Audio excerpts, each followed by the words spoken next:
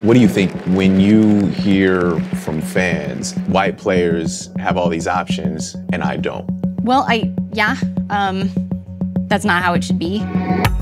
Marketing and fandom are two forces that drive video game culture. They don't just impact the games we play, but who gets to be a gamer. We start to see marketing aimed toward gamer bros or gamer dudes. Fucking whore, get back in the kitchen. Saying you play The Sims is analogous to just saying you weren't a gamer at all. I really like this outfit. I don't like having to pay a tax to be black in the game. Yo. One of the best things about video games is being free from the rules of the outside world. Getting out of those boxes that society is always trying to put us into. But the reality is, game companies' marketing departments have spent years categorizing us right back into those little boxes.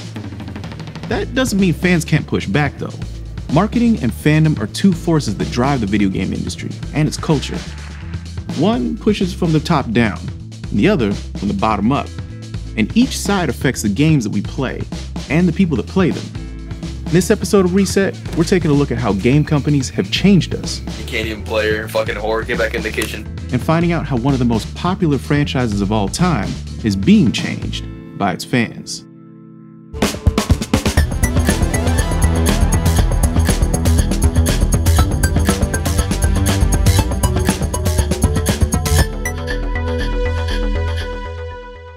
My mission in life is to save all of mankind. In the early days of the game industry, video games were for everyone. Companies generally marketed them like they did board games, as something to bring everyone together in the living room. Mom, dad, the kids, maybe even the family dog. But after a few years of wild success, the game industry hit a wall. People just stopped buying games. In 1983, the industry goes through what today we think of as the video game crash. There were too many consoles on the market, there were too many games, too many of those games were of low quality, and in turn, all of this saturation of the market started impacting consumer confidence, and it started affecting investor confidence. And once you start to see those stakeholders pull out, the bottom falls out of this industry. Most companies looked at the actual garbage dumps full of failed video games and said, yeah, this market's dead, we're out. Earnings for the industry peaked at $3 billion. Only 2 years later, sales plummeted to a paltry $100 million. But in 1985, a Japanese company called Nintendo figured they could make some money in the US. They knew they had good games. They just needed a better strategy. So to get a foothold, they marketed their Nintendo Entertainment System not as a video game, but as a toy, which was clever. But that would only get their foot in the door. Then they started doing something that seemed obvious, but that no one else had really done before. One of the most ingenious things they did was begin to hold Nintendo tournaments around the country. I remember these from when I was a kid. What I didn't realize when I was a kid was that this was a way for Nintendo to see up close, firsthand, who was playing these games. And what they discovered was that the majority of the audience were young boys. Now, there are all sorts of social reasons why in the 1980s there would be more boys than girls at a competitive game tournament. But Nintendo was making money, so other companies figured that this was a good lead to follow. But instead of trying to broaden and develop new markets, the lesson a lot of companies in the US seemed to have learned was that boys were the only viable market for games. So they doubled down on that and tried to figure out what would resonate with that market. By the end of the 90s, the strategy had evolved. Teenage boys were now the primary target, and instead of family fun, edgy was the name of the game. It's around this same time in the late 1990s and early 2000s that we really start to see, I don't know a better way to put it than to say, marketing aimed toward gamer bros or gamer dudes, where we start to see a combination of sexualization, objectification of women, or in some cases treating women as figures, moms and girlfriends who stop you from playing your games. And at the same time, this focus oftentimes on hyper-competitiveness, the idea that competition, not just defeating your enemy, but humiliating your enemy, is what makes you a good gamer, what makes you a true gamer. The word gamer started changing to mean something more than just someone who likes to play games, but something a little more toxic than that, very aggressive. Thanks for the heals again, cunt. You know, I've been called slurs while playing Call of Duty. It was like an organic collection of people perpetrating harassment or being okay with harassment inside of their spaces. In other words, game companies started telling gamers, mostly teenage boys, that hey, if you're a true gamer, this is who you are. And for a while, it was like there was an edginess arms race. And for some companies, that meant the more controversial the ad, the better.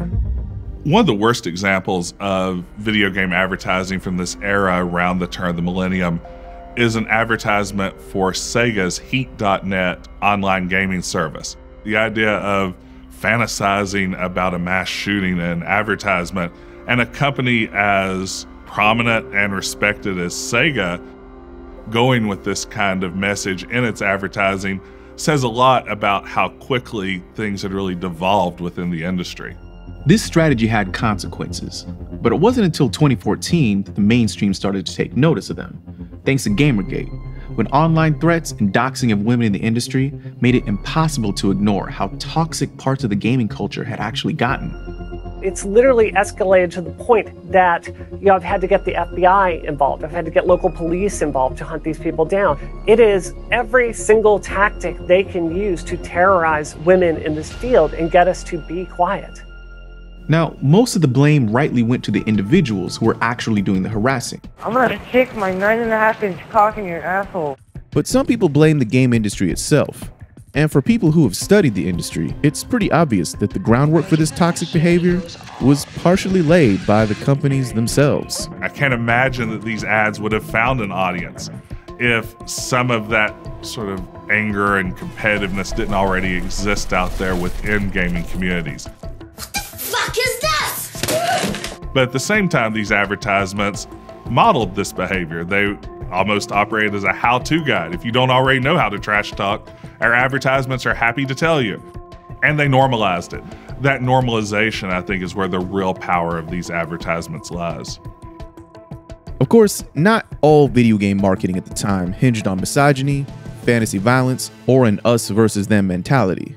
Lovable, unpredictable, programmable. It's The Sims. When The Sims came out in 2000, the advertisers decided to go for something edgy, but different.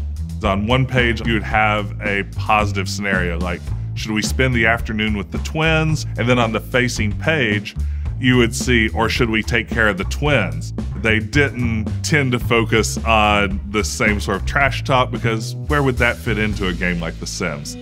The Sims was a massive success right out the gate, but it was kind of an anomaly amongst all the other big budget games out there, mainly because there was no way to win.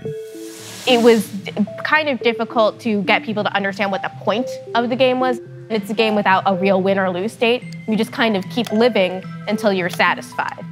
As far as those core gamers were concerned though, playing a game like that did not qualify you as part of the club. Saying you play The Sims is analogous to just saying you weren't a gamer at all. I remember being a young person who played games and feeling like I didn't necessarily want to make that habit known unless I wanted a lot of people to condescend to me about what kinds of games I play. This is the downside of an industry cultivating a gamers versus outsiders culture through its marketing. Even after fans sunk over $5 billion into the Sims franchise, they still weren't considered a legitimate gaming audience. And now it's at this point where it's literally one of the best-selling games of all time and has a huge player base of millions of players. So while most of the accolades and marketing attention goes to AAA games for that traditional testosterone-driven bro audience, that misses out on a significant chunk of the gaming population that's always been here, with their wallets open. And nowhere is that more evident than The Sims. This is a game that places so much of its emphasis on character. And if you want something to feel living and alive, you need to have characters that are distinct. I really like this outfit. So starting with The Sims 2, there has been a huge modding community that has tried to add in more skin tones, more hairstyles, more clothes to the game. And they are incredibly interesting, incredibly intelligent, wildly creative people. Video games have come a long way since the beginnings, but even back in the 80s, once the graphics got good enough, we started seeing characters that looked like humans. And pretty soon, we had characters of all backgrounds, including lots of black characters. But just like in TV and movies, they tended to fall into some pretty predictable stereotypes. You had your athletes, you funky fresh black dudes. We gonna have some fun. You're super muscular, yet not so smart fighters. You gangbangers. And whatever this guy is supposed to be.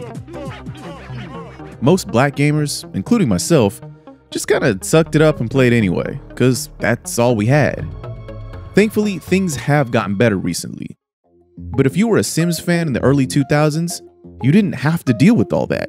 You could just make your own black character. That's the beauty of The Sims. Put your everyday outfit back on. For 20 years, the franchise has let you build your own world and put yourself into it. So it's not surprising that more than 30 million players of all backgrounds have flocked to it. He's not with your time. The promise of you, and not some computer programmer, getting to define yourself in the game, that's amazing. But if you're not white, that Sims promise of seeing yourself in the game hasn't quite lived up to the hype. So, over the years, some Sims fans have taken matters into their own hands. Danielle Udogaranya, aka Ebonics, is one of them. When you were first playing The Sims, what were your characters look like? So I was about 9, and I didn't notice this until I was way older. But I didn't really make Black Sims because there was not that much content for Black Sims. So I couldn't really make characters that I felt like were representative of me.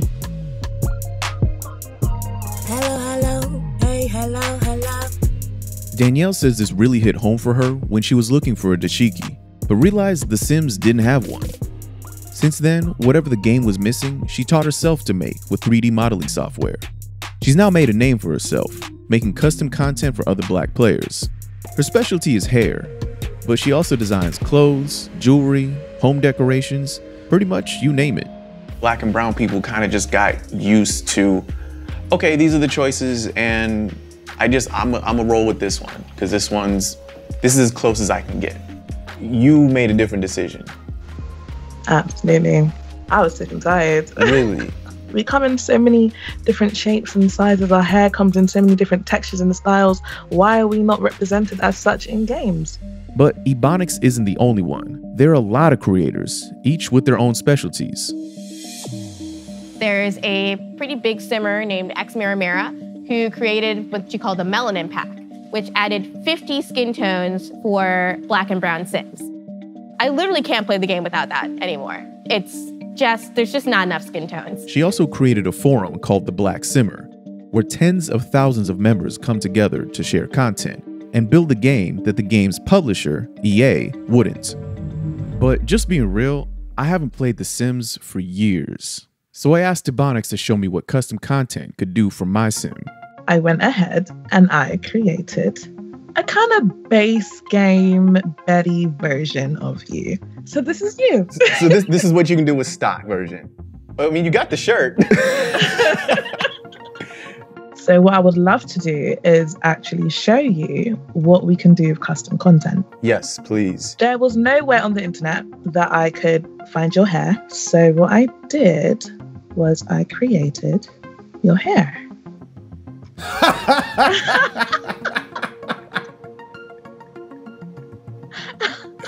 Okay, I see you. Okay. There we go. Wow, you can tweak every single piece about the nose. That is, wow. And my favorite part, skin tones. These are all custom skins. This is the base game. Yeah, that was definitely wrong. Yeah, this is crazy. This is out of control, yo. This is like me, just more attractive. I'm screaming. Now, at this point, if this character is in game, it's just, okay, yes, this is me. I'm glad you like him. Thank you so much. One thing that's really obvious in talking to people like Ebonics and my coworker Gita is that Simmers love this game. They're impressed with what EA has already done in terms of inclusivity. That's why they've been so patient with EA. A lot of black creators, like Ebonics, don't sell their work. They mostly just give it away. I'm gonna do a community giveaway. Because while EA has made things that a black player might need, like dreadlocks, braids, or just a basic fade, those are often sold as part of expansion packs, which you have to buy. So if you're black or brown, you effectively have to pay more than a white person to play the game and experience it like they might. When it comes to character creation, yeah, I don't like the microaggression of having to pay a tax to be black in the game. Like, it's not cool. So it has been a journey of releasing free content, but it's made a massive difference. The response is still crazy to me. It shows the need for representation in games. People are still like, you've changed the game for me. I wouldn't be playing The Sims if I didn't find your content. Really? Yeah, there's people who started playing the game because they saw your stuff online and said, oh, I want to play with that. Yes. Yo. I am consistently impressed with what our creators are making, and I actually love what our custom content creators are able to do. Lindsay Pearson has worked on every version of The Sims since the beginning. What do you think as somebody who works on this game?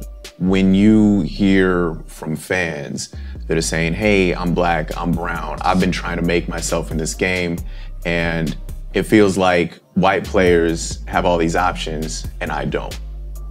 Yeah.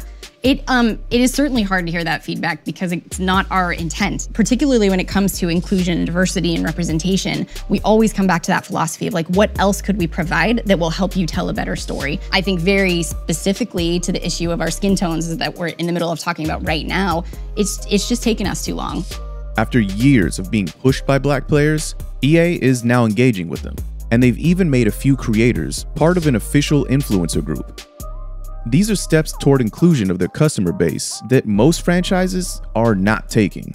But a lot has happened in the years that it's taken for them to start catching up to their fan base. It definitely stands to point out that for years now, there have been, for example, black creators who have been creating the game that they needed to see because it didn't exist. And that's brought in a lot of people also, people who might not have necessarily played the game. And all that's been for free. Well, that's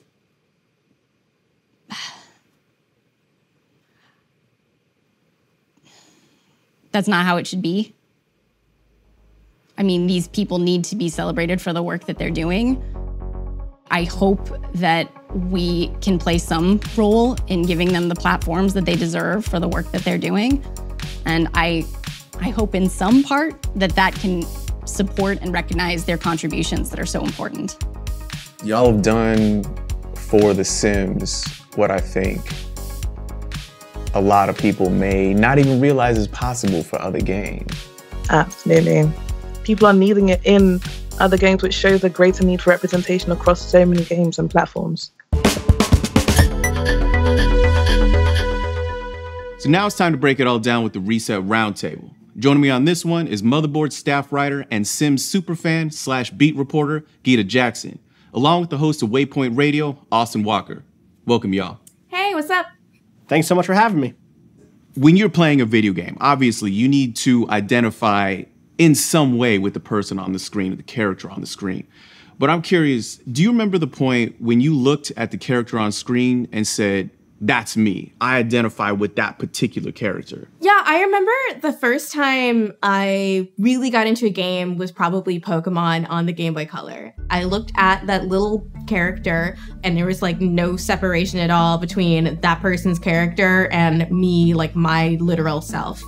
I think that might be literally the earliest example of me just playing a game and projecting everything that I was onto that character. When I think about like the first time that I was like, that's me, it's definitely Skate from Streets of Rage 2, a Sega Genesis game. Skate was named Skate because he had rollerblades.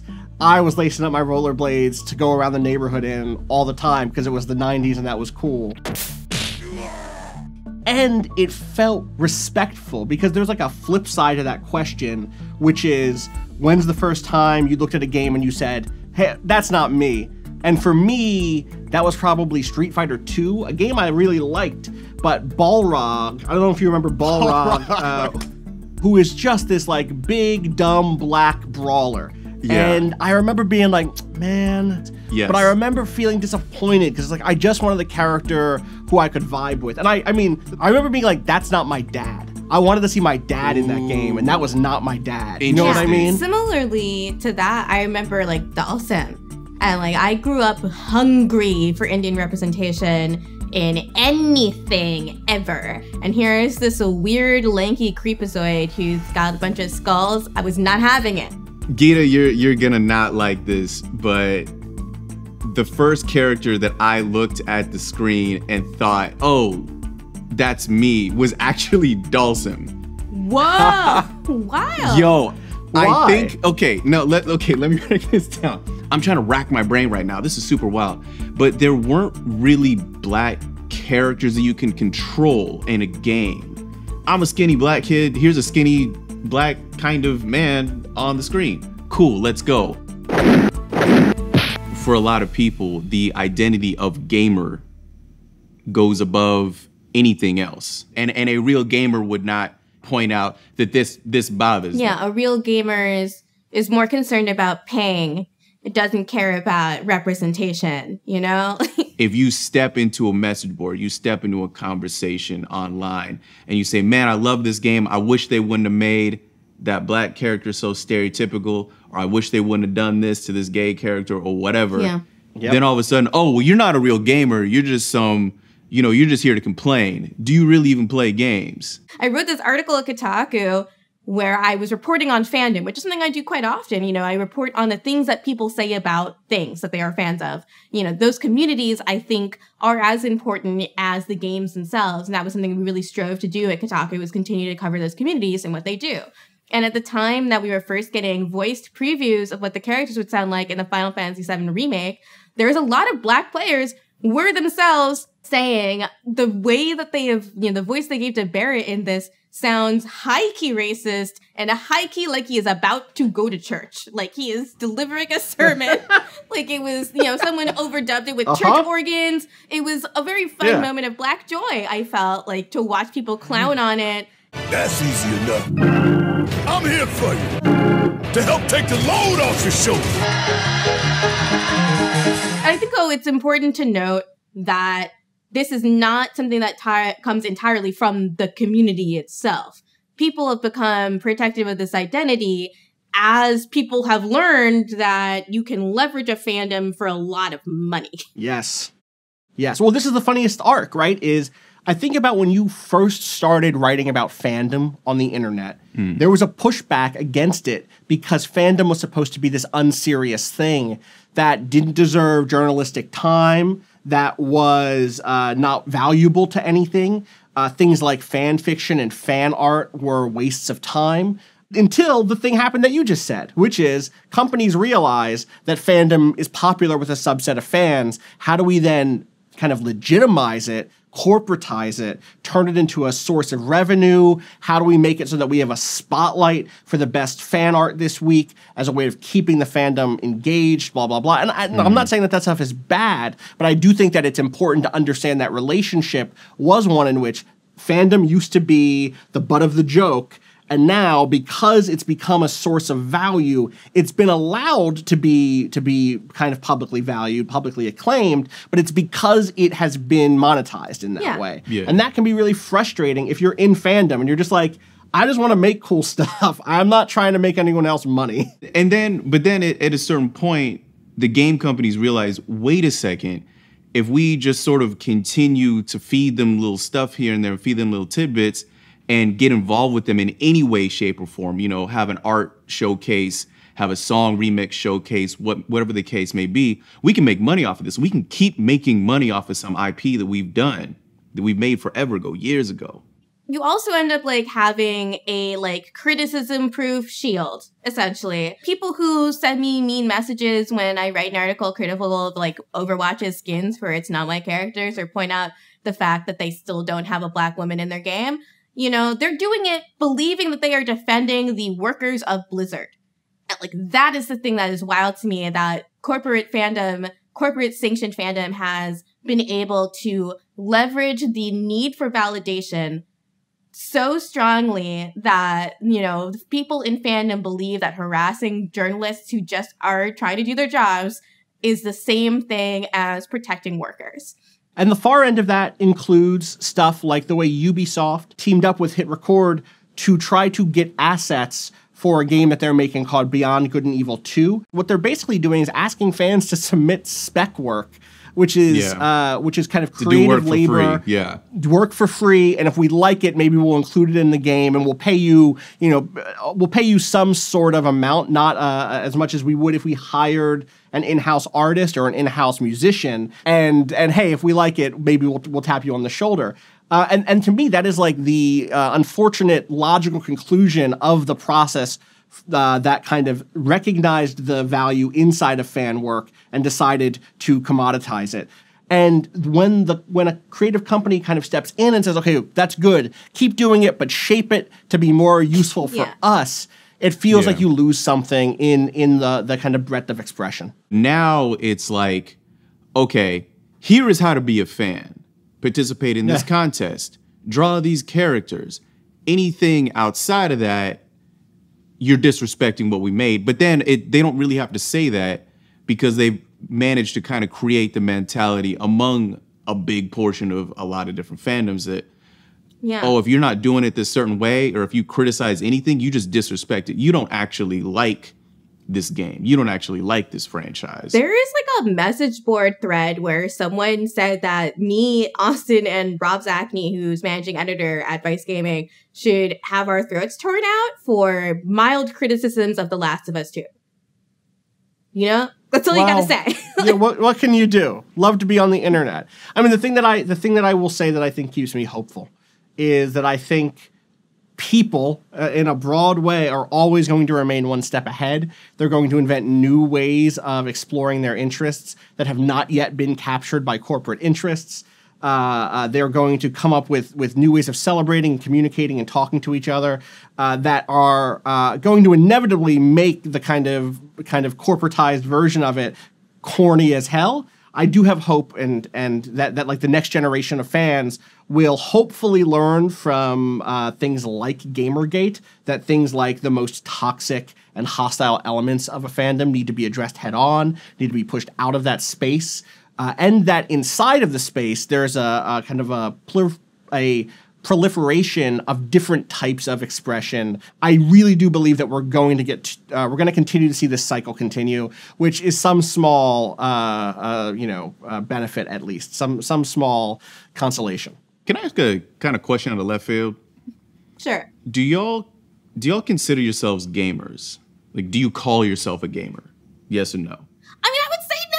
It's weird, though. Like, I would say, no, I'm not a gamer, but I think about it, and it doesn't make any sense. But there's something about the community that I've actually never really felt like is welcoming to me. Am I on a date? Then no, I am not a gamer. Am I with someone who knows what Gamergate is and lived through it? No, I am not a gamer. If my Aunt Bitsy says, oh, you know Austin is a gamer, then I'm like, yeah, you damn right I'm a gamer, Aunt Bitsy. And that's like, this is what gamers can be good, right? Like, it's almost as if there's two groups called gamer. One of them is this kind of specialized term that people who play games use, and one of them is the kind of broader kind of cultural understanding. Whereas those of us who like have to deal with people who have sock puppet Reddit accounts where they're sending death threats to you. Yeah. You're like, I can't use that word with you. You're just, no, I'm not, you and I are different. We are different beings. We are not the same. And that is like a complicated thing. It's wild that it really did turn from, at one point, a gamer was just somebody who spent way too much time in their basement to a gamer is somebody who sends people death threats. Yeah. I play a hell of a lot of video games, but y'all play a lot of video games. And all three of us in here, we're very hesitant about using the title gamer to refer to ourselves. That's just wild to me.